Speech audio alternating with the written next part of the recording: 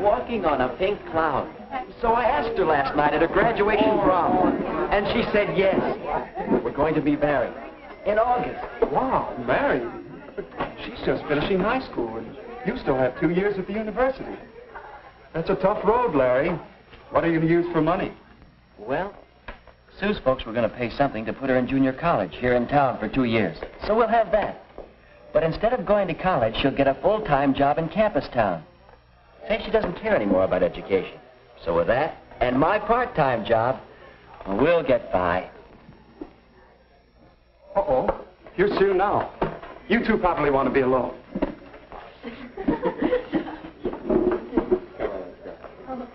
Sue, honey. Oh, Larry. Well, what's the matter? It's for folks' sake. We had a terrible scene. I couldn't sleep a wink. They don't approve. They say I'm too young. They want me to finish 2 more years of schooling before I even get engaged. Oh, Larry. Oh, buck up, sweetheart. They can't stop me. Relax. And act normal till after your graduation next week. Then I can borrow Phil's car. Down to Greenville. There's a justice of the peace down there. We'll elope, honey. But, Larry, I wanted a church wedding. And all the parties and showers for me, too. And my folks, that would break Mom's heart. Well, we're the ones that are getting married, not your folks. I don't know, Larry. I read somewhere that a marriage without parents' approval has 2 strikes on it from the start. But if eloping's the only way... No, maybe it isn't. Maybe you could convince your folks that you should get married. But how, Larry? How? Say, I'll bet we could get some advice from the marriage counselor over at the church. His name is Hall. Phil told me about him. He teaches a course in marriage and family living at the college. Do you think he could help me with my folks? Well, it's worth a try, isn't it?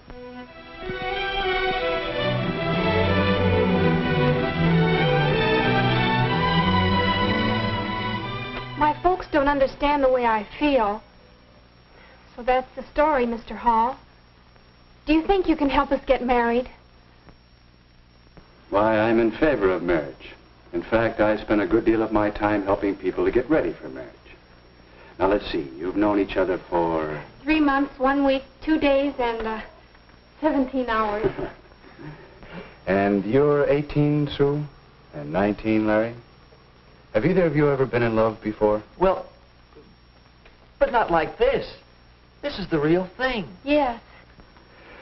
I had a chum in college who had the real thing with 8 successive girls. Oh. Well, it's all right if you have it, fine. It's a very important factor in building a happy marriage. But tell me, how do you know it's real love, the kind you can get married on? Why, ever since I first met Larry, I haven't wanted to date anyone else. The whole 3 months now. And besides, I haven't even had 1 quarrel with him. No quarrels? Why not? No differences of opinion? Or no opinions? What do you talk about on your dates? Oh, movies and popular songs. Orchestras, dancing. And... Larry's chosen profession, engineering? No, I don't understand any of it. I don't like to hear about it. Why, Sue, honey, I didn't know you felt that way. Well, it seems you two may have some things to talk over and settle. Might well ask yourself some questions before you get too serious about marriage. Well, what do you mean? What sort of questions? Well, questions for Cupid. You might say he should ask them before he fires those arrows. We call this Cupid's checklist. First, do you have similar backgrounds, similar bases for your ideals and standards? Second, are you real friends, comrades, pals through thick and thin? And third, do you both understand marriage? Oh, not the kind in most movies or in most popular songs, but the real everyday kind of marriage, between real people. Do you understand it? Well, golly, Mr. Hall, I don't know the answers to all those questions. I just know that I'm in love with Sue. Is that bad? No, that's good. Sure. And it's good when you recognize that you don't know the answers. It's a good sign. I don't know. I think we're friends.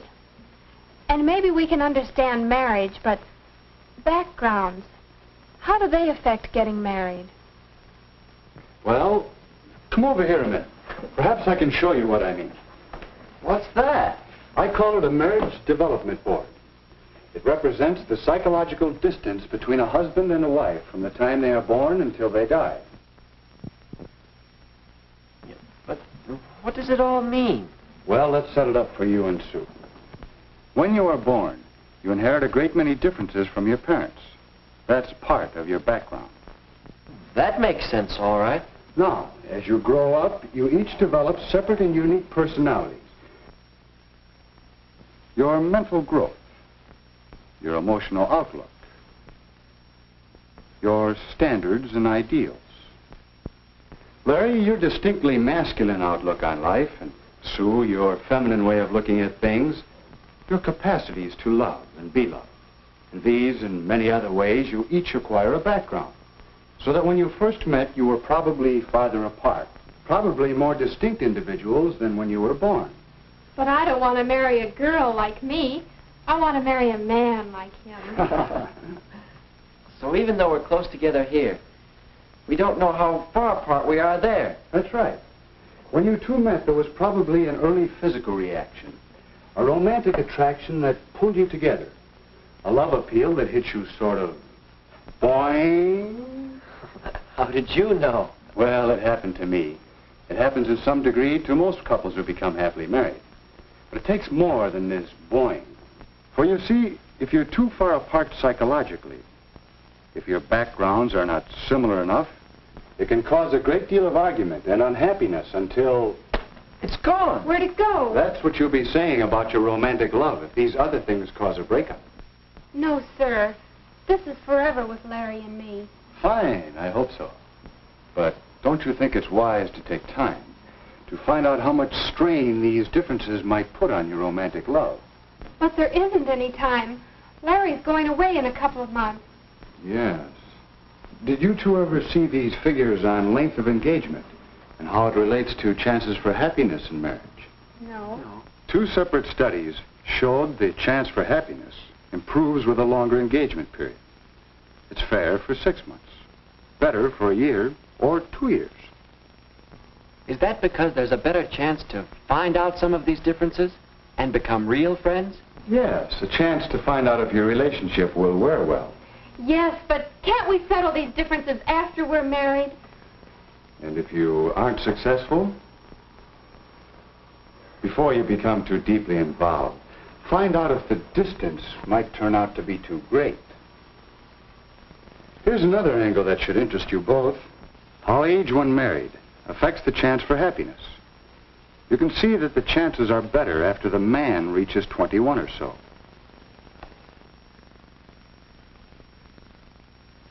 The same study showed that the woman must be 19 or 20 before the chances for happiness begin to be good. But why? What's the difference between 19 and 21 or so? The difference is in you the next few years. You, Larry, and you, Sue. Young people seem to change and mature in these years from 18 to 21 or even later. So that a person you might marry at 18 or so will seem like quite a different person to you a few years later. Gee, hon. Doesn't take an engineer to see that we're on the bad part of the curve of these graphs. All of them. Yeah. I see our chances aren't so good now. What are we going to do? I thought you were going to help us get married.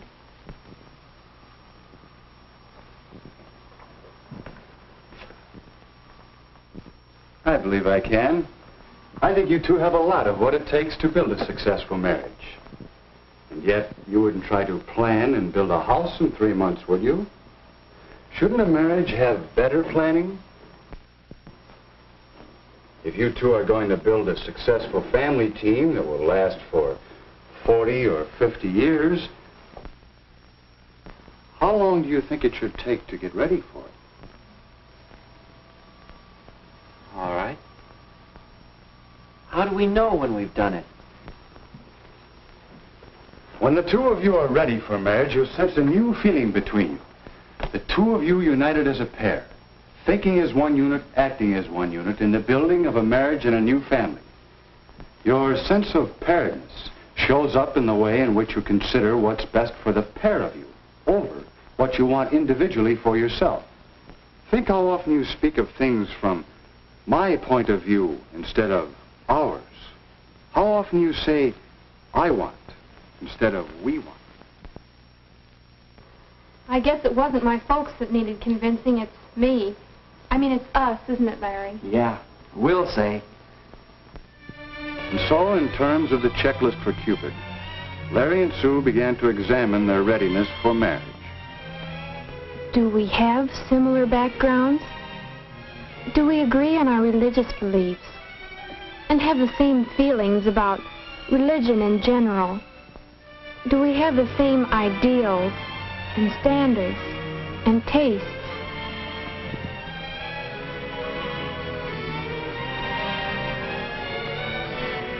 Do we enjoy the same friends?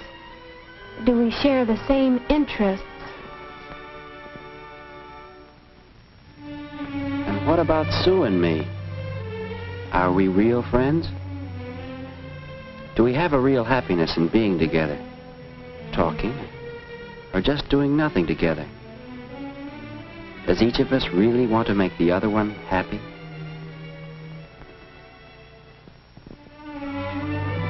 Do we have a real interest in each other? And a sense of pride in each other?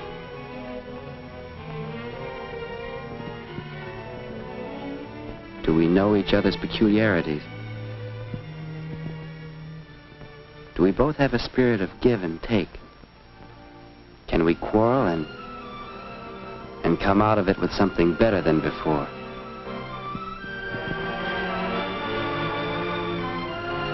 Do we really understand marriage? Do we understand the social aspects of marriage? Have we an understanding about money matters and how important it is to have enough money to do more than just get by? Do we understand the physical aspects and the family side of marriage? Do we know how much work there is to a marriage? And overall, do we have a feeling of paired unity? Those questions were helping us to find out just how strong our relationship was and helping us to strengthen it. So the next time we called on Mr. Hall, we realized how much he had been helping us. He had been talking for some time with our parents, and there seemed to be general agreement that Sue and I now had a much better idea of just how much psychological distance still separated us. If you want to, Sue, your mother and I, we can make arrangements for you to begin school at State U this fall with Larry instead of at the junior college. If we want to. Then, if you two get along, in school, that is, if you continue to reduce the psychological distance, then perhaps at Christmas vacation or at Easter vacation, we'll be glad to announce the engagement. Oh, Larry! And then we can be married when Larry graduates in 2 years. I mean, 1 year and 10 months and 3 days. Yes, if the engagement period gives you two the opportunity to work things out together. If you both still want it. I guess you might say we're engaged to be engaged. And Mr. Hall, we both want to thank you. And say, now do you think we have anything more than... Boing! Why, yes, I think you've made a good start towards getting ready for marriage.